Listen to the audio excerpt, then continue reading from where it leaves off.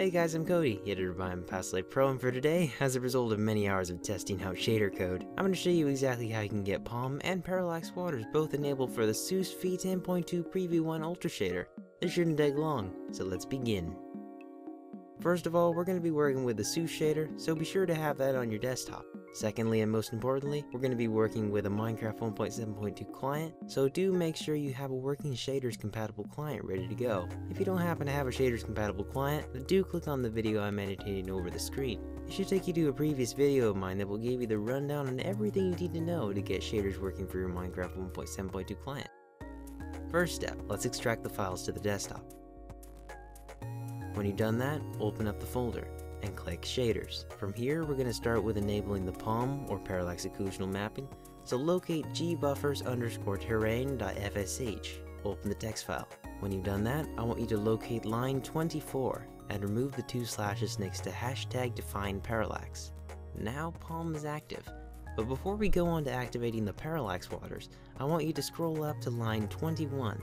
This step is completely optional, but adding higher values to this stretch of code here will make the 3D effect for blocks more noticeable.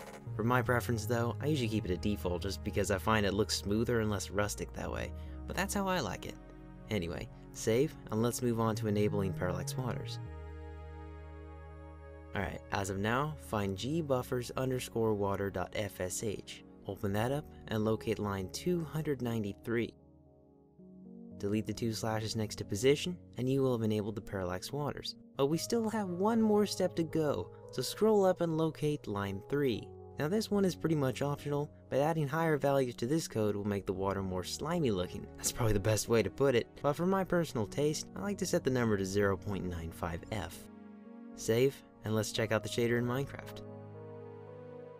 Now if you made it through this tutorial with no errors and everything's working just fine, then give yourself a pat on the back for a job well done. But before I go, I just want to let you know if you'd like to also learn how to add volumetric clouds for this same shader, then click on the video I have annotated above.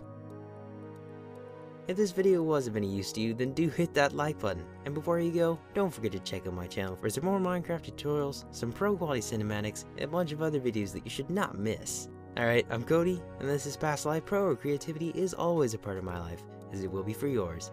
Alright, see you guys.